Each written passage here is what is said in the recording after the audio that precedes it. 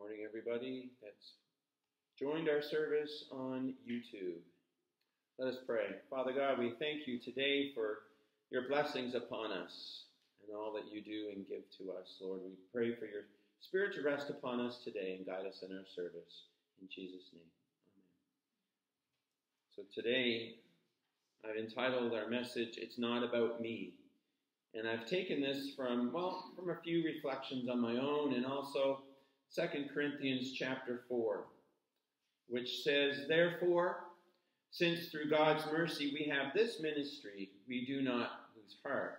Rather, we have renounced secret and shameful ways. We do not use deception, nor do we distort the word of God. On the contrary, by setting forth the truth plainly, we commend ourselves to everyone's conscience in the sight of God. And even if our gospel is veiled, it is veiled to those who are perishing. The God of this age has blinded the minds of unbelievers so that they cannot see the light of the gospel that displays the glory of Christ, who is the image of God. For what we preach is not ourselves, but Jesus Christ as Lord, and ourselves as your servants for Jesus' sake. For God, who said, Let light shine out of darkness, made his light shine in our hearts to give us the light of the knowledge of God's glory displayed in the face of Christ. But we have this treasure in jars of clay to show that this all-surpassing power is from God and not from us. For we are hard-pressed on every side, but not crushed, perplexed, but not in despair, persecuted, but not abandoned, struck down, but not destroyed. We always carry around in our body the death of Jesus, so that the life of Jesus may be revealed in our body.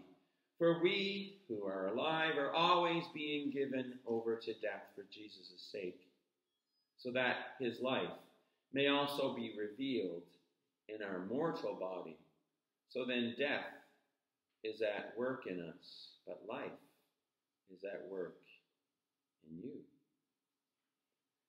We are living in a world where this sense of entitlement is the flare of the day. It seems that determination and motivation have fallen to the wayside, and if you can skip the line or find a simpler way, you can basically get everything you want. Instead of worshiping God in spirit and in truth, perhaps sometimes we are making idols of ourselves. We sometimes do what it takes to get what we want.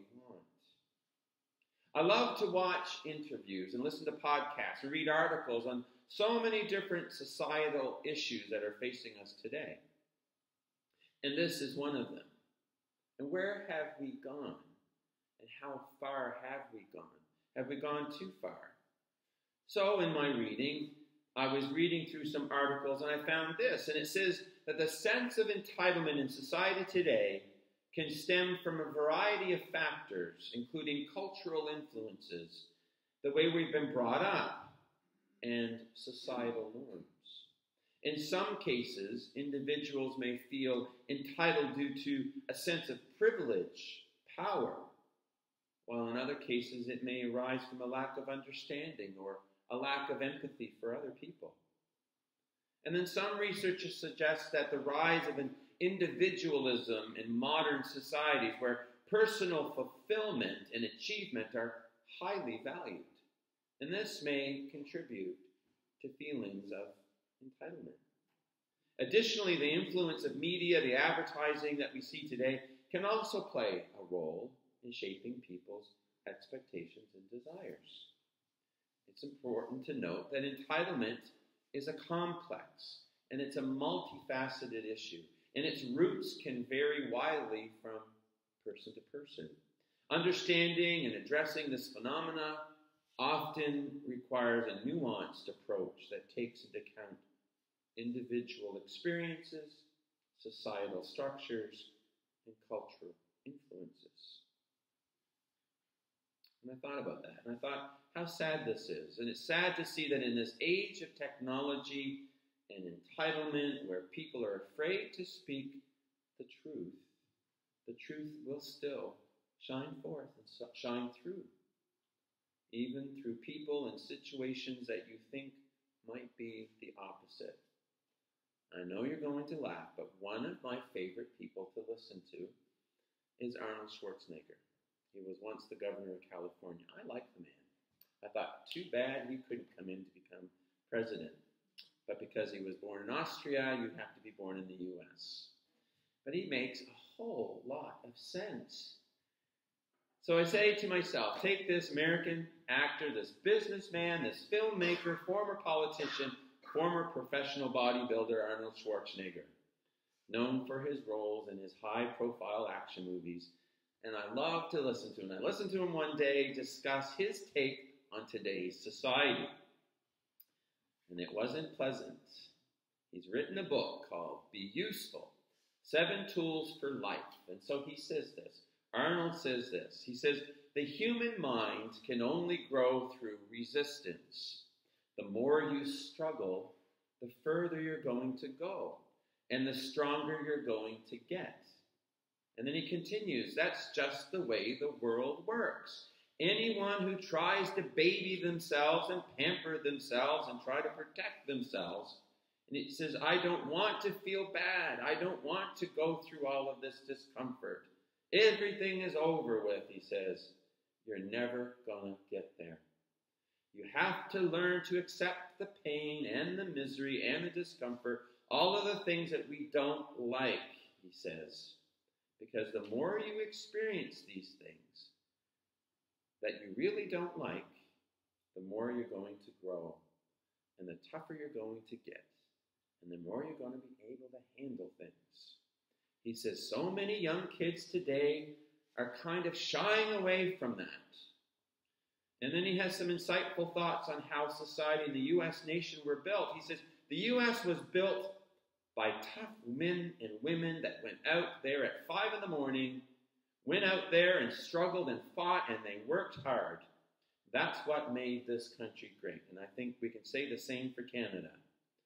He said, we need to continue this way. Don't start creating a generation of wimps and weak people where we're concerned about how are you feeling today? I don't want to hurt your feelings. It's nice to be considerate. He said, yes, we have to be considerate. I totally agree with that, he added. But let's not over-baby the kids. Let's not over-baby people. Let's go and teach kids to be tough, to go out and do some sports, to go out and study, to struggle, to go through these kind of painful moments sometimes. And then I thought about this after I listened to this, and I thought, wow, have we created a monster today? I'm happy to see that people are beginning to sit up and take notice, because we have become a nation of it's all about me. Look at me. Look at my pretty selfie on Facebook today. Look at my wonderful meal I just cooked, and I want to take 50,000 pictures of it and place it on Instagram, TikTok, and Facebook. But in reality, it's not about me. It isn't about us, especially if we call ourselves Christians. It's about Jesus. It's about sacrificing for others and for Him.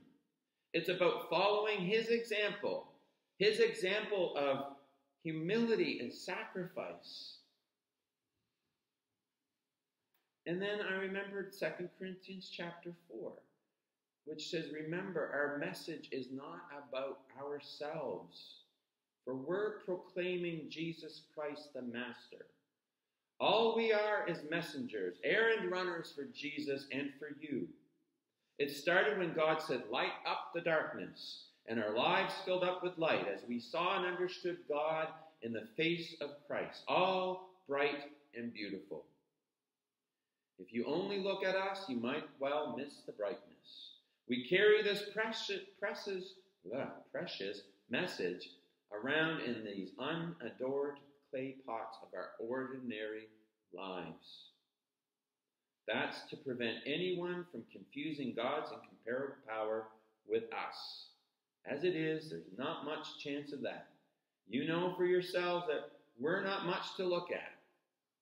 We've been surrounded and battered by troubles. We're not demoralized.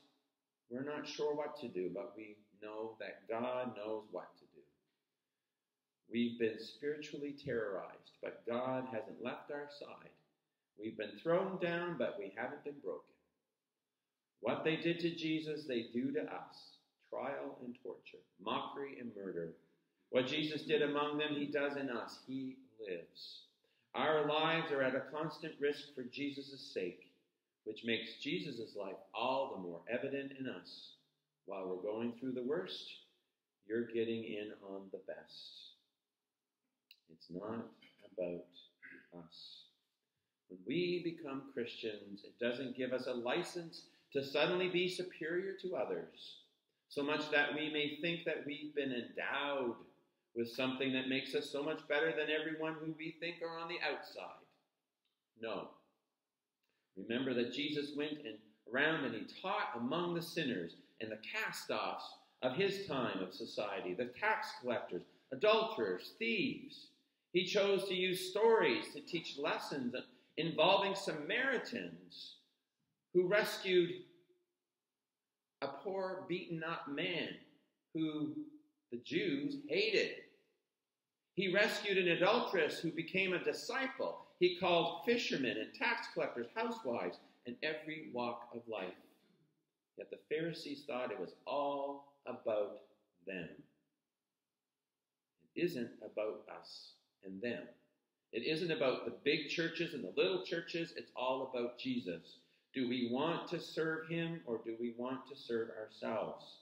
William Barclay once said, life is designed to keep us from pride. However great our Christian glory, we are still mortal people. We are still victims of circumstances, still subject to the chances and the changes of human life. We're still mortal bodies with all that body weaknesses and pain. We are like people with precious treasures contained in earthen vessels, which themselves are weak and worthless.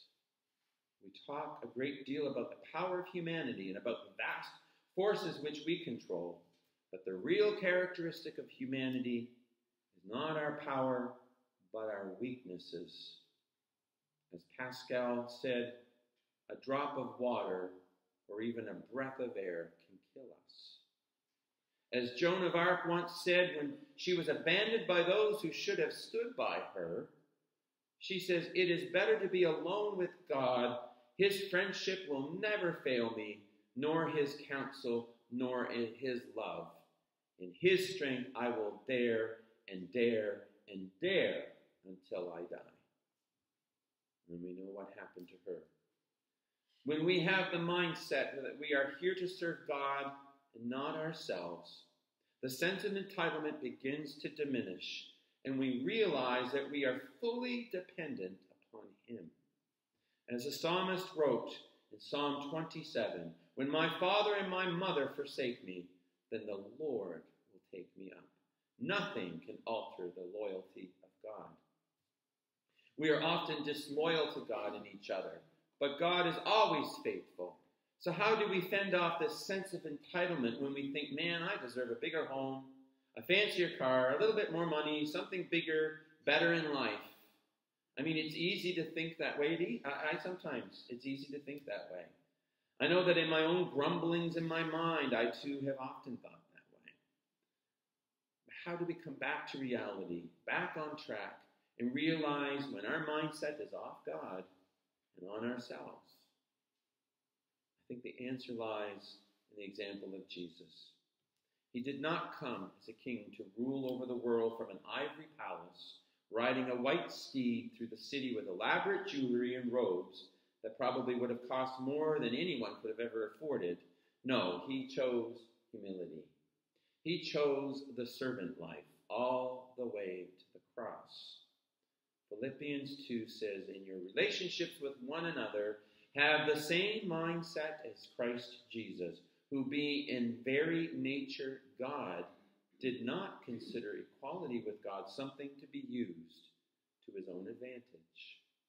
Rather, he made himself nothing by taking the very nature of a servant, being made in human likeness. Being found in appearance as a man, he humbled himself by becoming obedient to death, even death on a cross. And then further on in the chapter, he says, do everything without grumbling or arguing, so that you may become blameless and pure, children of God, without fault, in a warped and crooked generation. Then you will shine among them like the stars in the sky, as you hold firmly to the word of life. We have the chance to shine like stars in the sky. Shine in a world that is dying, shining in a world that is broken, a world that needs to hear the gospel of Jesus, the gospel of love and compassion that can change their lives for his glory.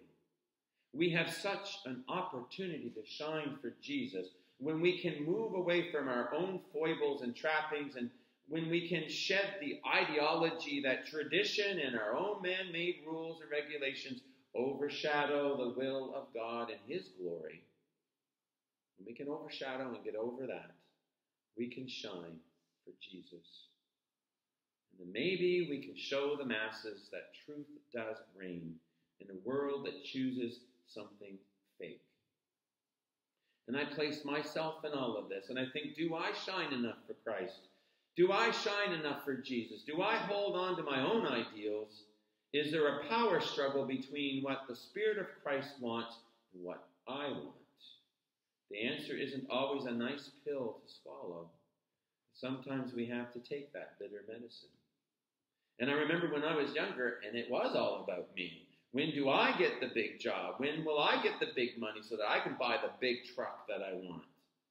And I soon discovered that it would take a lot of hard work, a lot of long hours, and a whole lot of bumps along the way. Life didn't always work out the way that I had planned because it wasn't about me. I also discovered that when I got my eyes off Christ, that life could be a whole lot worse and sometimes lonely and even a little bit more bitter. Jesus never promised us that life would be easy. Absolutely not. He even didn't have a roof over his head most of the time, or a place to lay his own head on a pillow. He was the poster child of homelessness. But he did promise that by placing everything on him, he would never leave us, and he would always teach us the way to live. The movie Back to the Future illustrates a sense of entitlement of the character of Biff Tannen. If you've ever watched the movie, one of my favorites when I was growing up. The entitled bullying nemesis of George McFly, who was the hero of the movie.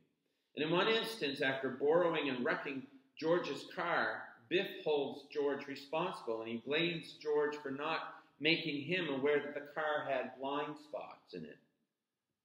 Although a bit amusing, I think sometimes we can identify with Biff. And then finally, the California Community Service representative Ray Kim says this from experience. Jesus teaches us that entitlement is the enemy of gratitude. Instead of being grateful, the entitled servant expects to be thanked and thinks that he or she is deserving a special praise just for doing their job. As long as our hearts are entitled, personal growth in our relationship with God and with others will cease. And entitlement undermines intimacy because we get angry with God and people around us when they don't give us what we want. In fact, the entitled life is one in which happiness is elusive and our heart remains dissatisfied and we feel all alone. So this reminds me that when feelings of entitlement want to creep in, when I think of myself over others, I need to be always in an attitude of prayer, saying, God, help me. Show me the better way. Change my heart and my mind and my spirit. Allow my spirit to always be in tune with your spirit so that I will want to place others before myself. Amen. And now let's finish with our closing hymn, Wonderful Words of Life. God bless you today on YouTube.